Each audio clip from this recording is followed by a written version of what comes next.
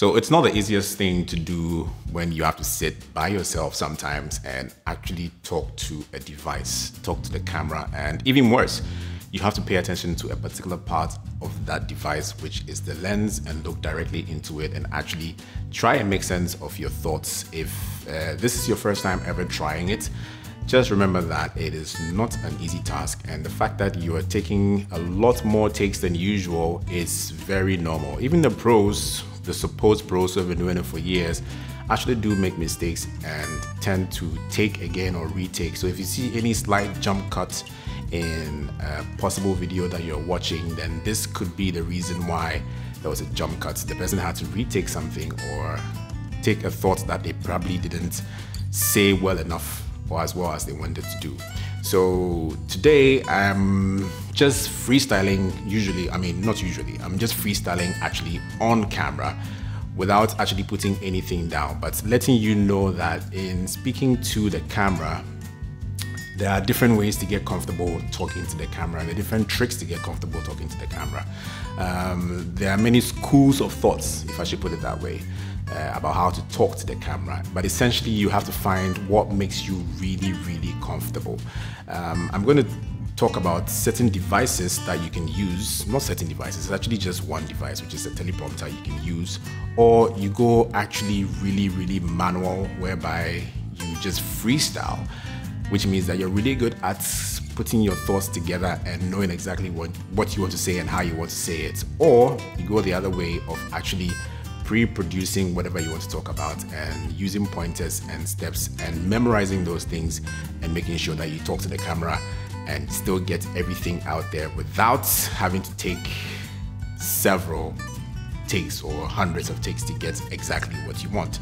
So there's a teleprompter which I own but I barely use, which is the Parrot teleprompter, which essentially will give you the means to actually use your phone to write whatever you want to talk about and have it scroll on a screen while you just look directly into the lens and talk. That's one way to go about it.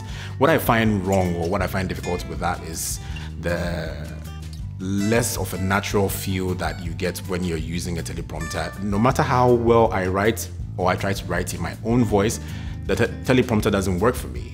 It feels slightly mechanical and my emotions don't really show when they have to show. So I think teleprompters take a lot of time, which I haven't had the patience to explore, to actually use to my own favor, even though I own one. So I think it's the Parrot. I'm not remembering I'll find the name and I'll put it on the screen. But yes, there's that one.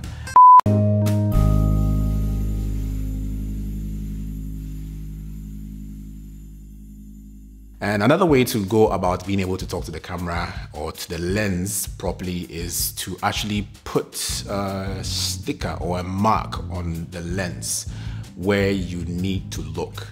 Just maybe a red sticker, just cut a small piece of red sticker and put it where you need to look. And that will be the reason or where to focus your eyes whenever you're talking to the camera. Now, the other part is your thoughts, where you need to make sense and talk from start to finish without going off topic and just bouncing here and there. So that part is where the pre-production comes in. What exactly do you want to talk about? So with YouTube, for example, usually when you open up your conversation, you want to tell them who you are, if it's a new channel or if there are new people coming to watch. If you're a very big channel already, then people might already know who you are. You don't need to introduce yourself or what the channel is about. But if it's new, if it's fresh, then it's always good to actually start by introducing yourself and what your channel is and what the channel is about. That's your first thing you need to do. It's your first chance to actually sell whatever you do before the person switches off or tunes off from your channel. And then you introduce the topic that you are about to talk about on that particular day and what it means to you. So that's step 2 of putting your thoughts together. And the step 3 is actually talking about that particular topic. Now, what makes step 3 the most filling and the most important part is the infusion of personality. So whatever you're going to talk about, whatever story you want to tell, how are you going to present this particular story that people keep watching and listening to it from start to finish? It is that part that is where I would say the juice is.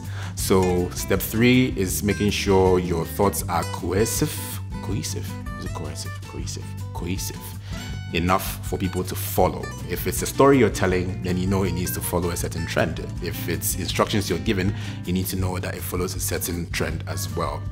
Chronological, that's the word. So that is that one. And then there's the other part of talking to the camera where you just freestyle because you don't want to feel hindered by any, unnaturalness. That is what I'm doing at the moment. I'm actually just sitting and talking to the camera. This topic I thought of, but not fully, and I'm just spewing whatever is coming into my mind, and hopefully it does make sense when I look or when I finish and I put it in my editing suite and I see whatever I've recorded. So just remember, I just want you to remember that talking to the camera is not an easy task, especially when you have to set up and record by yourself. It feels weird in the beginning because it's like madness. What the hell am I sitting here and just staring into a camera and talking to myself? Another trick is to imagine talking to someone. Like, you have FaceTime, you have phones, you can put it and you're talking to someone.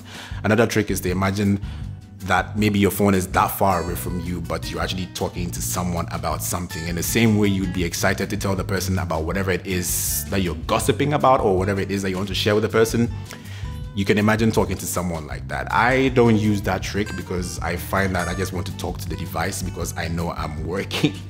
So I don't usually have the talk to someone vibe, but these are some of the tricks to talk to the camera, and it won't come naturally the first time. It won't come naturally the second time. It won't come naturally the third time. You have to do it over and over and over. And making mistakes is part of the learning curve. It's essential. I think it's actually the most important part of learning, and you need to make loads and loads of mistakes and find your own comfortable space or comfortable place that when you set up the next time, over time you realize that you can actually just spew whatever is on your mind to the camera. So today, in my showing you how YouTubers do stuff, I'm talking about how to talk to the camera, and there's no hard and fast rule to talking to the camera. Like I mentioned before, another thing to also do is to recap. Yes, I didn't add that in my previous thing. This is me bouncing ideas off because it's freestyle.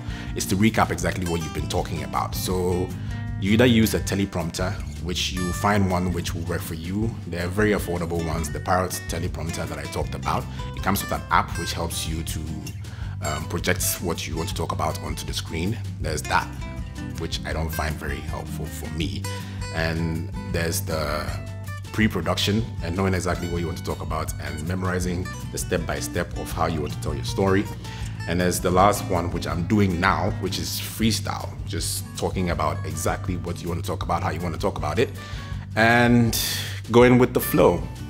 Either way, none of these steps or ways of talking to the camera is easy.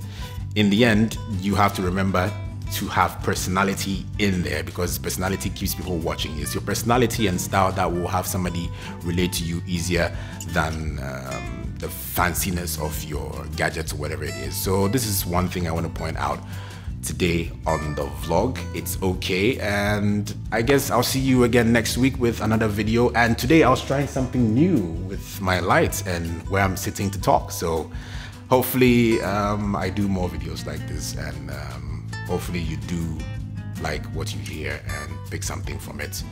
If not, then there's always the part where you can also research further if this doesn't speak to you. But if it does, don't forget to check out some of the videos that I've put out about things to note when you are starting your YouTube and things to do and setting up and everything. There's a couple of videos you can check out on the screen. In the meantime, my name is Kwame, and welcome to It's Okay if this is your first time here, and adios for now. Stay safe, wash your hands. If you're in Ghana and this quarantine has been lifted, I think you should still live like you're in quarantine. Be vigilant, be safe, be mindful, and catch you again on the channel another time. Peace, peace, peace.